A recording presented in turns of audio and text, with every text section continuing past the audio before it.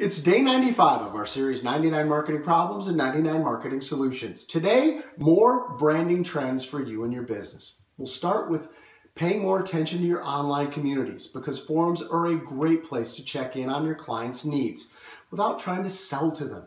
It keeps you and your products relevant. Next is valuing customer experience because it's become huge, more so than even perks or gifts. And in the future, it will actually overtake price or even product quality as a differentiator. It's amazing. And finally, you need to have a social conscience. Get a cause. Follow that cause. It's become very, very important, especially to millennials who value diversity, inclusion, and opportunity. Got all that? These branding trends will help you build your business and your brand. Have a great day.